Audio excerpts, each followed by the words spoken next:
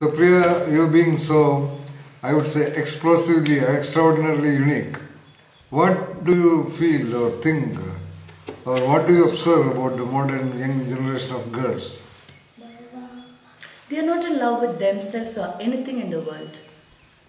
Why do you say so? For example, on what basis you make that conclusion? Without taking names, I would talk about my own family cousins. If I spend with them, I feel I'm talking to dead bodies. Because what they have to talk is just work, the income that will come, the boy whom they'll get married with, the bank balance, the flat, the politics, and there's nothing beautiful, one sentence that they can talk for a whole day. And that is very sad.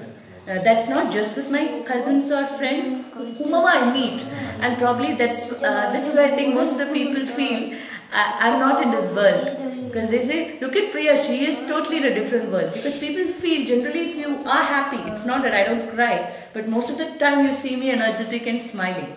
So they feel, she's in another world. She's not in a normal world.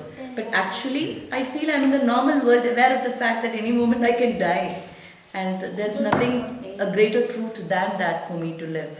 Not even looking at my son or husband, I'd be inspired, than thinking about, yes, I might die any moment.